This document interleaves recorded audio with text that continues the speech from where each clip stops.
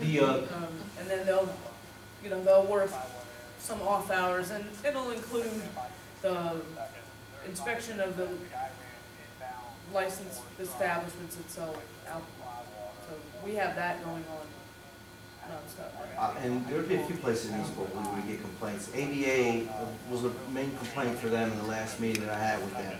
And I encourage them to call us when there's a noise, but to identify the source. And looking back at it, I didn't see a lot of calls. I don't think there were any calls, to be honest with you, that were noise oriented to commercial establishments. So we're not doing it on view. We're not going out with our meters on our own. But if we get the calls, we will. Jack. Yeah. Just in reference to the people, if it's something like that, it really helps if we do have a complaining person, because as police officers, our peace cannot be disturbed. So they may be loud, but that doesn't disturb me. So if we have a complaining person, where normally what we do is issue a warning and we go out and we say, you need to keep the noise down, so on. And if we continuously go out, maybe we have another avenue. We could do something where we could tell them to move on if they don't live there and it's trespass, just so on and so forth. But sometimes in instances like those, when it's people being loud and they're maybe drinking, it does help if we have a complaining person, because unfortunately for us, as police officers, our peace cannot be disturbed. So that's just something where it may be helpful to cease the behavior if we did have a complaining person. Thanks. For parties that are outdoor parties in somebody's backyard or front yard, where there's 50 or 100 people out there, at what point in the night do the police feel comfortable that it's okay for them to go in and ask them to hold the noise down?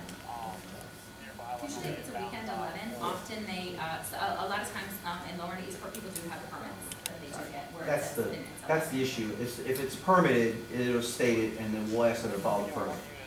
But the small parties that happen at the place, we'll go to any call at any time and tell them to keep the noise down. If it's 10 o'clock at night, we get a call because there's too many people that are making noise. Most of the time, they listen. I mean, most of the time they do. If you call us twice, the people usually realize there's some problem. I don't know too many instances where we get a call, and I've heard of, that we couldn't abate it because the police were present and they want to listen to us. Sometimes there's things going on where they don't want us to know about it too.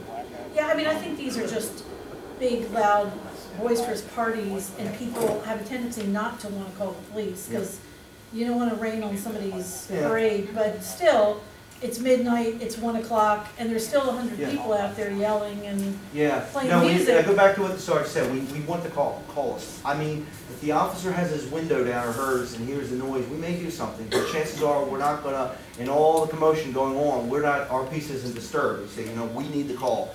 Call anonymously. Reasonable people have limits too. And so they're going to play at 10, 11, 12 o'clock. There's 100 from the party. You may be able to quiet down. The first thing you want to do is get invited.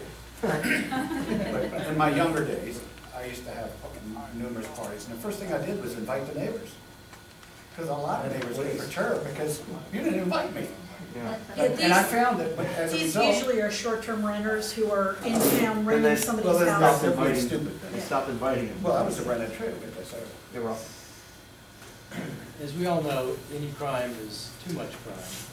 But I think in some ways it's gratifying to see the number of empty seats here. I remember when I first came on the council, this room would have been standing room only. And I think there's a reason for that. I think we should give the chief and the force credit for the things they're doing. And I do get to see it a lot more than you do from the inside. And the number of things that the force is involved with, I think the Safe Streets program, where we've got all this interdisciplinary cooperation going on, which has sustained itself for a long time now, and is hugely important because we're linking the enforcement with the juvenile people that follow up with the judiciary, which is a big problem, as Chief alluded to briefly.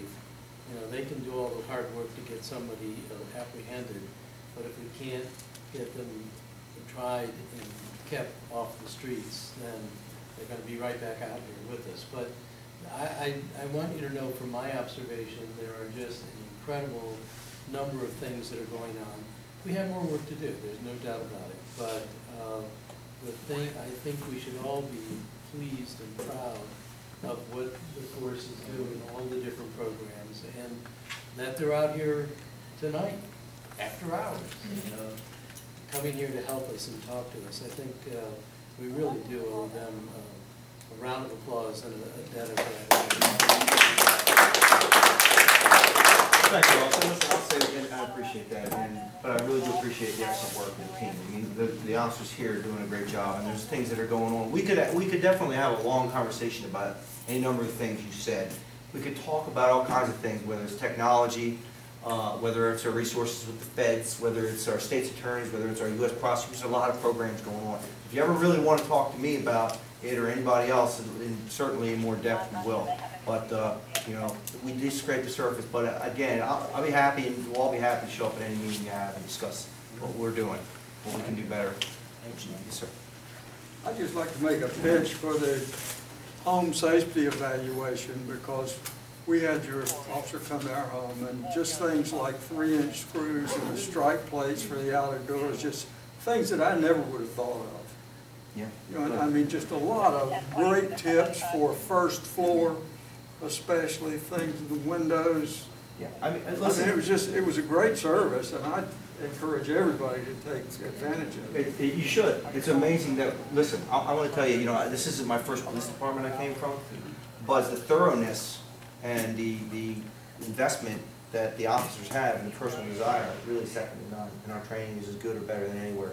So the resources that we're able to help you with, we're going to. And you don't see this in every police department. We can do it while we can. We have our priorities, and we're going to do this stuff. I think Sarge said 20 minutes to a parking complaint, 2 minutes to a violent crime or less. Sometimes the phone's like, why did it take 20 minutes to get the parking complaint? Well, we're doing a home assessment with you, sir. But so there's a lot of, we're really trying to peel it in different directions, and I think they're doing an excellent job. So, enough said. If you have anything further, just call me. Okay?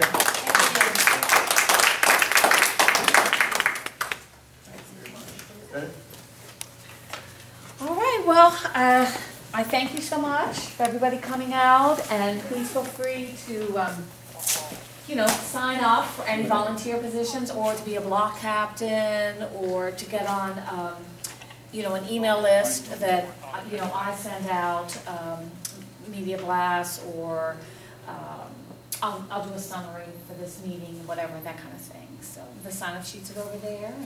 Hey, thank you so much for coming. I really appreciate it. Thank you. Oh, yes, Frank. I comment, a lot of people, when you mention parking issues, I found that if people are vigilant about simple things like left wheel to curb parking, we have found 2 stolen cars and a car with stolen tags, because people just come in and drop them.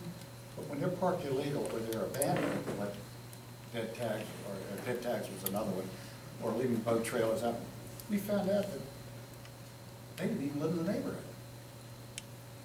And nobody knew that there was a law against it. And when I was asked at one point, that's how I ended up joining Neighborhood Watch, because I was trying to find out if what I was doing was legal. And most of it was.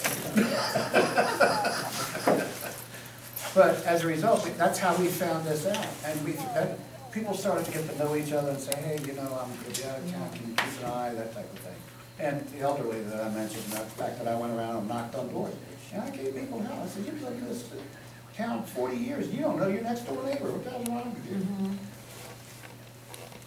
No, I think it is good to try to get to know your neighbors, and just Has people watch. Has everybody been on our website, by the way? Yes. Make sure you go on there. There's a lot of, we leave a lot of info. You should go and see what's there if you have. Plus the crime apps are interactive. Thank you very much. Thank you.